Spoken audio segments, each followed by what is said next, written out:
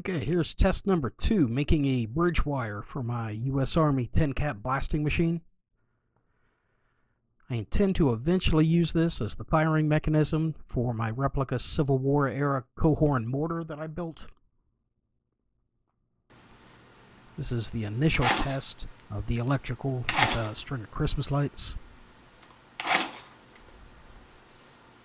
And I clipped the end of one of the lights off to test using the filament to ignite a few grains of black powder.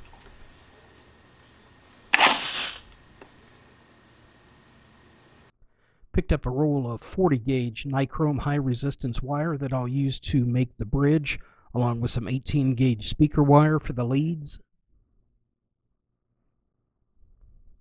Wired that to the blasting machine, put it in an ashtray with a little bit of black powder.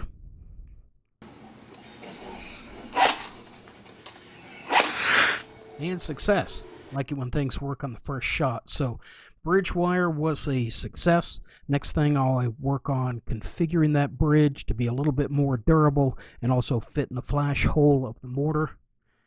And I will make an update when I get to that point. Thank you for watching.